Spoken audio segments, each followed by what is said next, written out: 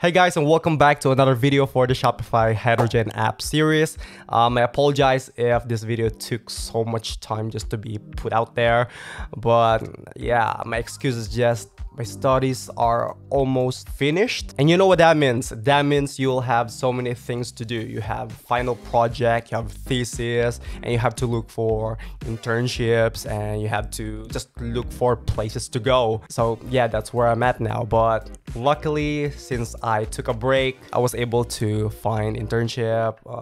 I finished the thesis project. Not the project, but like the document. I've been writing it, and I'm not proud of it, honestly. Whatever, it is what it is. I'll try to fix it later this week, but that's just what happened, okay? That's just what I've been doing, and that's why I can't be here online. So I apologize if I was not able to update the courses, answer your emails or your Q&As.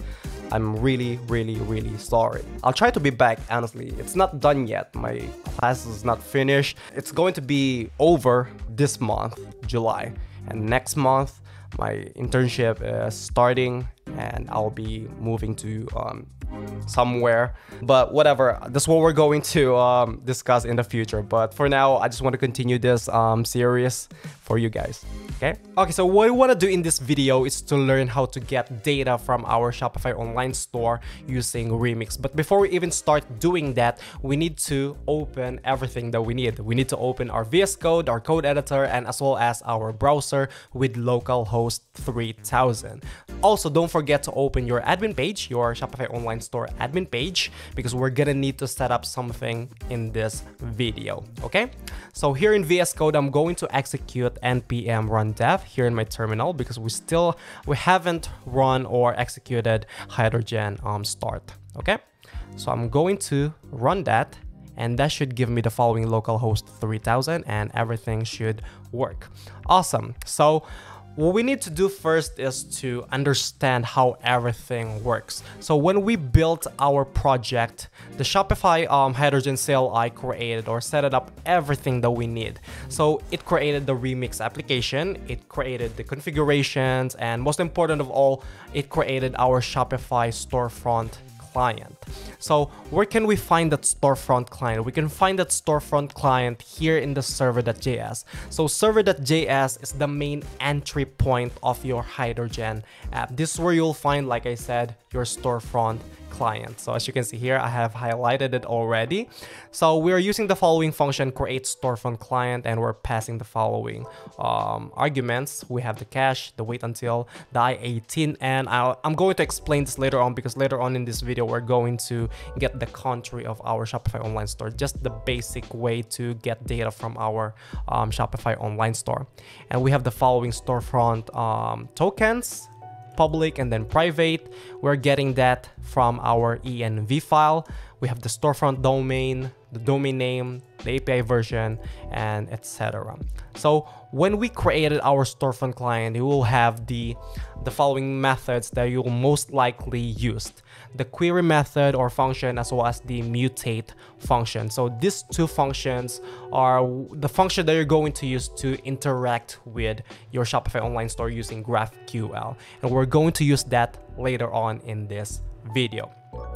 So speaking of the language and the country, what is this I18N? So I18N is going to be used for the Shopify market to create multi-language storefront or Hydrogen application. We're not going to go deep into this. What we want to do in this video is to learn how to get the language or the country of our Shopify online store using GraphQL. We're not going to create, or we're not going to use this I18N because by default it's set up to English as well as US as a country, okay?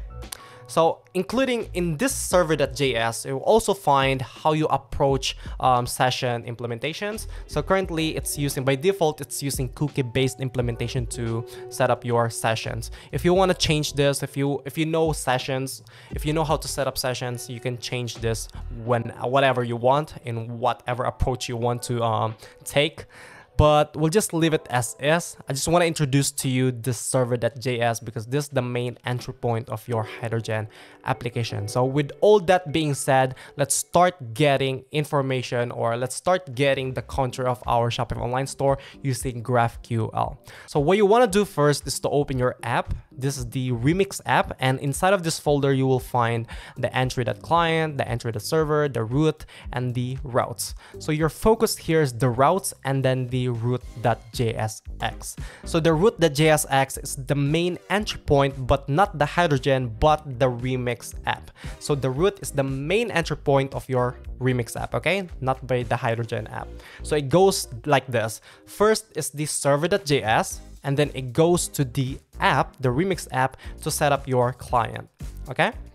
So in this root.jsx, you will find the loader that we're going to use to create queries.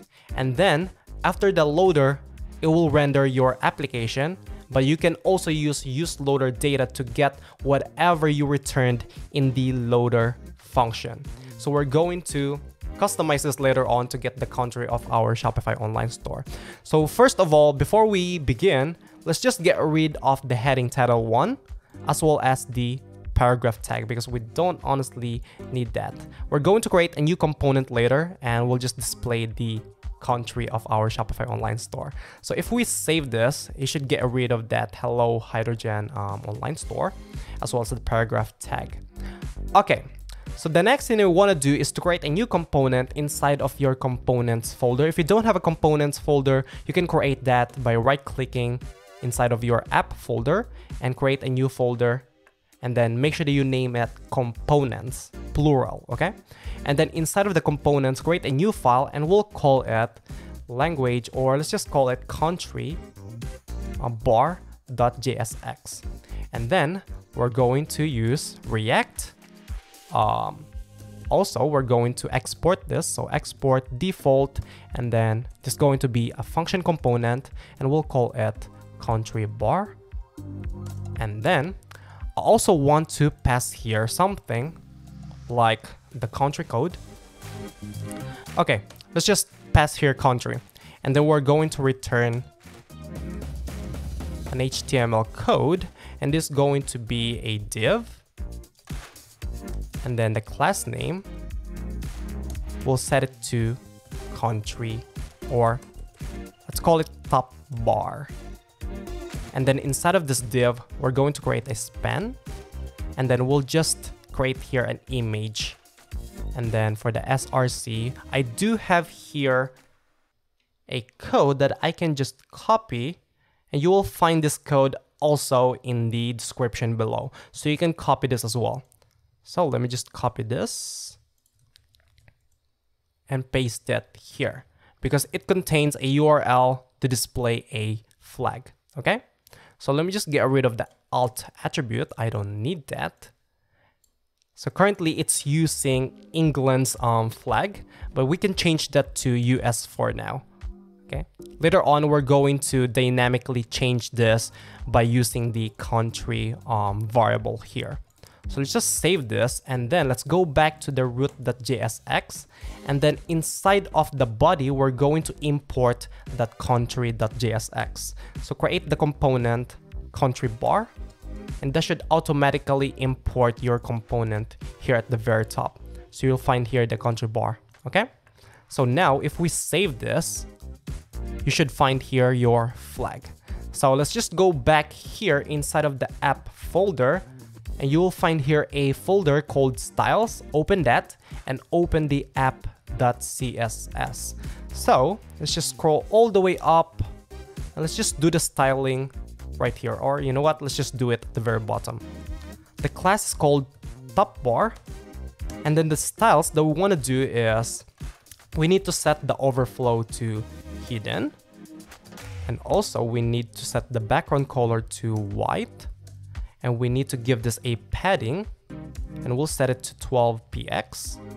And also we need to set the display to flex and its direction to, not flex direction, and then we'll set it to row.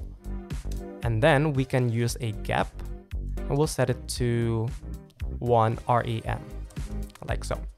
Okay, so let's just save this, and that should update our styles. And also we can also add something like justify content, and we'll set that to space between.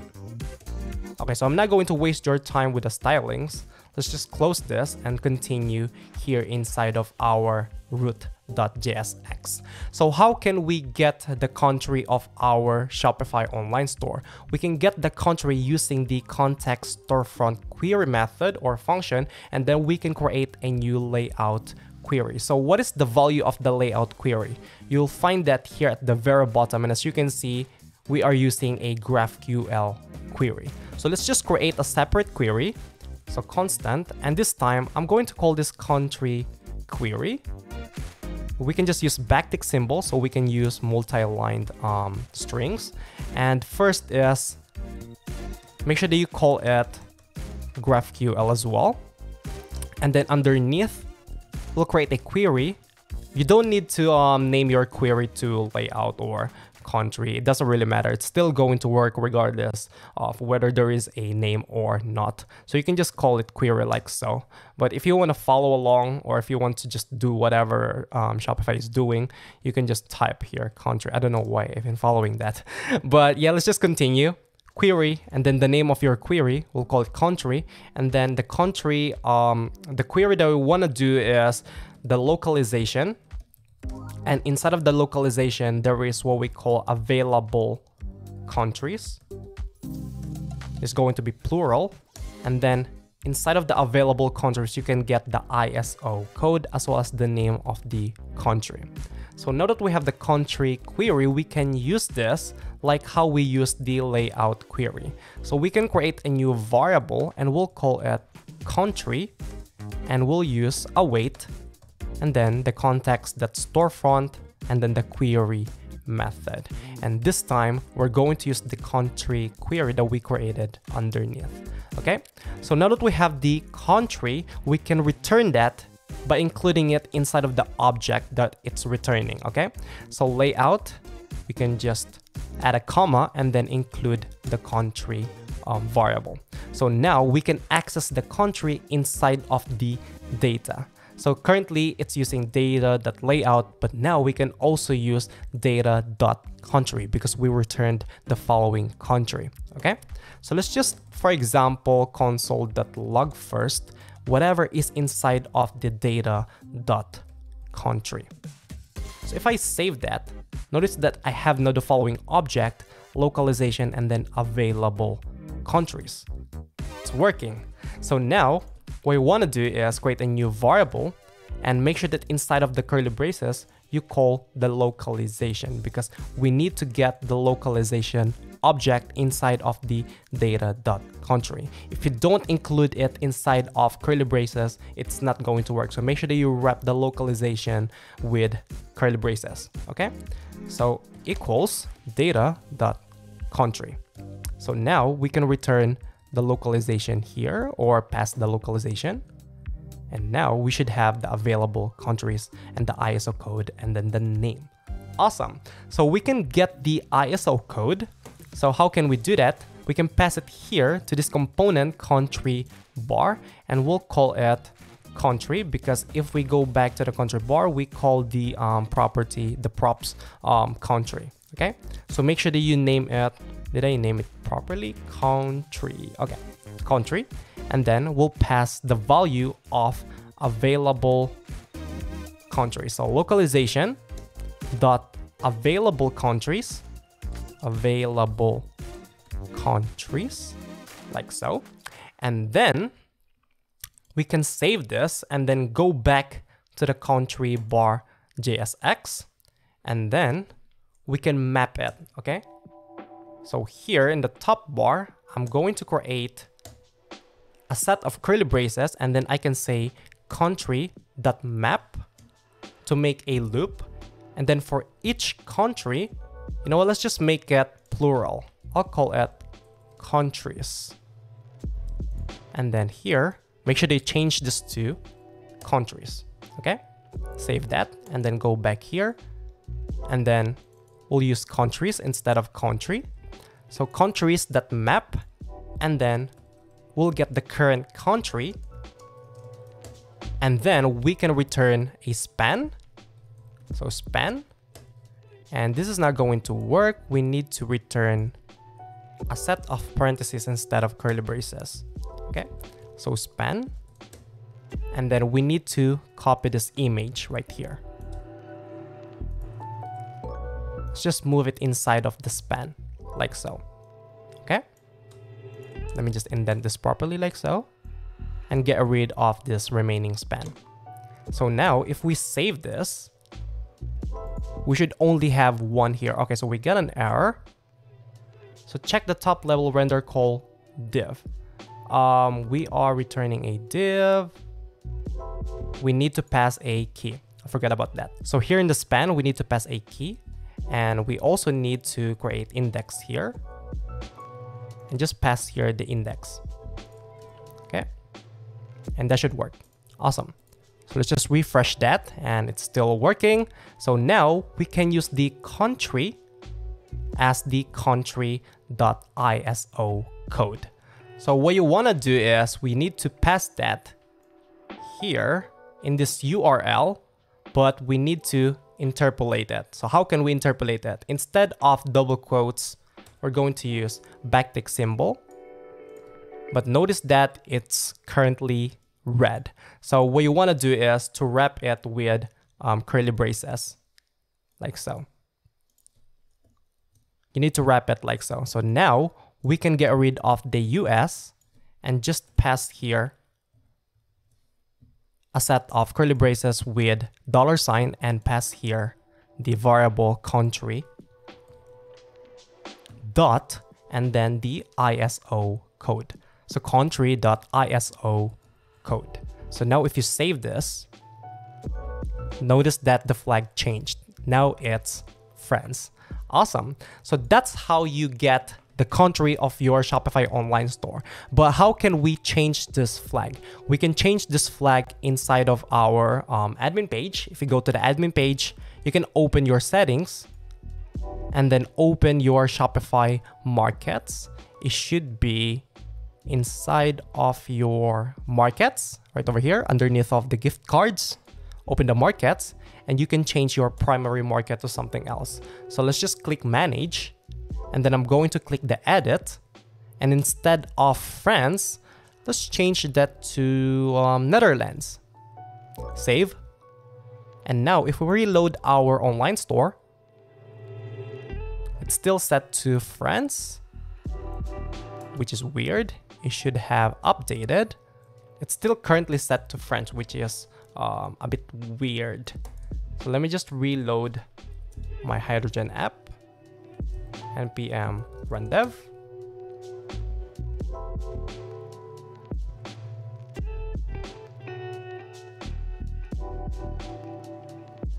Okay. And there you go. As you can see, now it's changed to Netherlands. So whenever you change something to your admin or to your settings, make sure that you reload also your Hydrogen CLI. Okay, so that's pretty much it. If you want to display more countries, what you want to have to do is to create another market and then set up your shipping rates. You can do that if you want, but that's pretty much it. That's how you get the countries of your Shopify online store using GraphQL. Now, in the next lesson, we're going to learn how to install Tailwind CSS to our Hydrogen application. That way we can easily display, or we can easily design our Hydrogen online store. I'll see you there.